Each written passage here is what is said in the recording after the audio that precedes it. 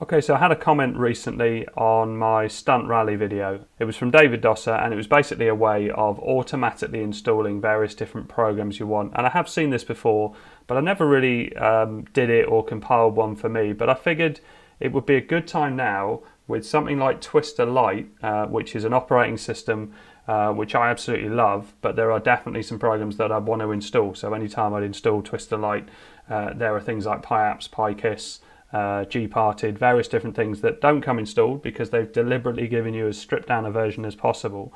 It's the same with Raspberry Pi OS. I want to install these programs in it to get it up and running. So he's given me 4 different methods, and one of them was just sudo apt install -y, which basically says yes to installing, and then doing that in sequence. But sometimes you find that it stops. So he suggested that number 2 is the better one. So 2 and symbols basically pushes the process on and seems to not ask any questions or anything. Then there's 3, which is slightly different in the way that it's sudo apt install -y, and then you put all the names of the programs you want to install. And then 4, this was the interesting one to me, because at the end of this script is for PiApps, and you can see here that it's PiApps. So I played around with it because I wanted PiApps and Pikiss to be part of my installation, as well as various different programs. And so I created this bottom bit. So sudo apt install gparted for partition management, Raspberry Pi Imager for writing images, neofetch for checking your system information, and transmission for dealing with torrents, so downloading torrent files. And after all of these I put -y and then and then at the end of that I experimented with this. If you do Pikiss first, and this is Pikiss, this bit here, so where it starts curl is Pikiss. Pikiss gets to the end, launches the program, and then the program wants you to select an option. So if you install PiApps first, which is what the first bit is, so this bit after transmission, so this bit is the PiApps installation, and then after the and we've got the Pikiss. So this will install the whole lot. But I'm in 64-bit Raspberry Pi OS, and I thought of this because I'm doing something with 64-bit Raspberry Pi OS and 32-bit, and I wanted to do a comparison of the 2 systems, because often when I mention things like Twister or Raspberry Pi OS, I get someone saying, oh, 64-bit's faster. And to be honest, I haven't done a proper comparison, or if I haven't done it for ages. So I thought I'd write both operating systems, this is for a different video, to USB sticks, and I'm going to do that separately. Anyway, so let's have a look at this script in here. So if I copy this, so all of this text here, and I'll put this in the description so you can do it yourself if you want, but also you can play around with it and you can take out elements if you want as well. So all of that comes up in terminal. If I hit return, you'll see that it starts to install. It's best before you do this to do sudo apt update and sudo apt upgrade, but I've done that recently. Well, this is a brand new installation of 64-bit Raspberry Pi OS. So Raspberry Pi Imager I see has come up there. neofetch has come up there, transmission has just come up. Now this looks bigger, so I think this is probably PiApps. Although, interestingly, PiApps and Pikiss aren't built for 64-bit Raspberry Pi OS, so they may not install, or if they do install, some of the things that they install on your system won't work properly. But with 32-bit Raspberry Pi OS, it works perfectly with, and also TwisterOS. And I haven't really tried it, but MX Linux should be the same. So I saw PiApps come up. Pikiss is starting to install. It's not come up with any issues yet. So that's finished. But interestingly, on 32-bit Raspberry Pi OS, the Pikiss menu comes up. So maybe that's not going to work. Let's have a look. I'm going to do this on TwisterOS Lite anyway, but I figured I'd covered the 64-bit just because I wanted to do it anyway, to have a look and see which bit's installed. So let's close that down. Let's save this first and close that down, and let's go into the menu and have a look at things that have been added. So transmission has been added, gparted and Pikiss has been added, Raspberry Pi Imager has been added, and also PiApps. So let's have a look at Pikiss and see if it launches. Oh yeah, it does launch. So maybe certain things will work. I haven't tried this for a while, but I remember trying some things before and they didn't work. So I guess it's going to be app or game dependent as to whether they work. So if I was to go into, say, emulation, and let's try something like PPSSPP. Do you want to play? Yes. So let's come out of that.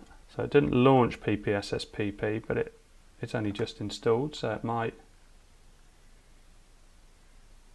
Yeah, it's thinking about it, but it doesn't look like it's going to launch. And this is because it's designed for, so Pikiss is designed, and the same with PiApps. Although there has been talk about, I can't remember if it was PiApps or Pikiss, did mention that maybe they should do a version for 64-bit. And I think this would be one of the pushes to get towards a 64-bit operating system. Although, again, I'm going to find out in the video as to, in a different video, as to whether the 64-bit is definitely giving better performance. And I just want to try a few things out, a few tests. So let's see if PiApps launches. Here we go. So if we were to go for something like Commander Pi, which I think I've tried to install before, but didn't get it to install in the 64-bit version via the tools. Commander Pi, install. So it's up on the desktop, so let's have a look. Yes, it's come up. Operation mode, 64-bit, Arch 64, and the information. So that works anyway on this operating system. That's interesting to know. Anyway, so that's the bit of script, which I think is an excellent way of doing it. So I've got this saved on a USB stick. I'm going to boot up in Twister Lite, and I'm going to add in those elements that I want to add to Twister Lite, and just to show how it works really. But I'm really impressed. It's a great tip, and it's just a great way of when you install an operating system, because I've done it before where I've cloned an operating system, but once you rewrite that operating system with all your bits in it and things, you still need to update it anyway. So maybe this script is a better way of doing it, although I do like it when it comes up with all the customization and changes and things like that I've done. Right, so let's shut down and boot up in Twister Lite. Okay, so I've got TwisterOS Lite on this SSD, which I'm plugged into my Pi. I was just going to show this because something I've found more recently, occasionally my Pi won't boot up into an operating system or won't turn on the display if I just switch it on. But if I leave the boot media out and then put it in afterwards, it seems to work. So I'm going to give this a try and see if I can capture it on video. So you can see my monitor, and let's move it down a bit so we can see it a bit easier.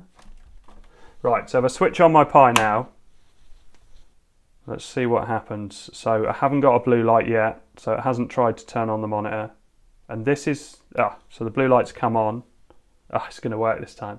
So what often happens, and it's not any particular operating system, it seems to happen quite a lot, is it will start up, but it won't start the monitor. Now I am going through a capture device, but I've always been using that. But if it doesn't start up, so a little tip, if your operating system doesn't start it up without an SD card, start it up without any boot media in there at all, and you'll get to that menu system, then plug it in or put your SD card in, seems to be fine. So here we are in TwisterOS Lite, and I don't think I've installed very much in this at all, because when I wanted to do things, I was using the normal version of Twister. I've installed Raspberry Pi Imager because I don't think that comes installed, but pretty much nothing else. I haven't added anything else to it. So let's try this script. So go to my USB stick where I've got it. Auto install. This first bit is also something you should do first of all, sudo apt update and sudo apt full upgrade, and it basically just does the whole update without you having to press anything else. So this is the one I want to copy. Open the terminal, so Control-Alt-T, which I forget doesn't work on Twister, so I click on terminal. It does on Raspberry Pi OS. I love the transparency on Twister. Right, so let's paste that in and hit return. And this will install gparted, Raspberry Pi Imager, neofetch, transmission, Pikiss and PiApps. And as you can see, it's going through and everything looks like it's working fine. There we go, so we're going into Pikiss. So it must have already done PiApps. And this is the same. Maybe something's changed. It doesn't go into, when I did it on Raspberry Pi OS 32-bit, it launched Pikiss. I think it did anyway. Right, so let's close that down. So let's try and install the PSP emulator. So let's type in PIK for Pikiss and emulation. So everything should work on here because this is designed for 32-bit Raspberry Pi OS, which Twister is based on. So pretty much everything should work.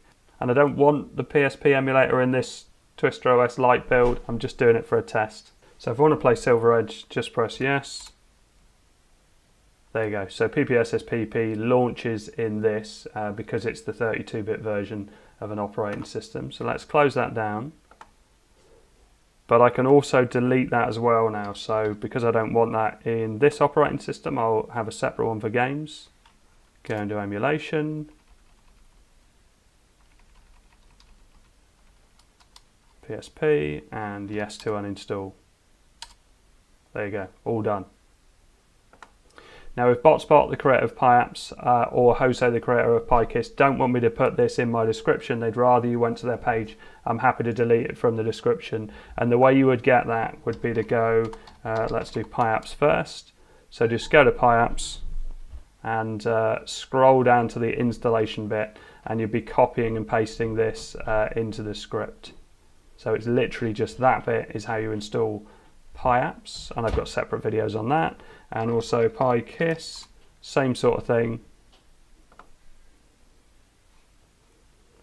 Just scroll down to find the installation part, which is this, and you copy this and paste it in.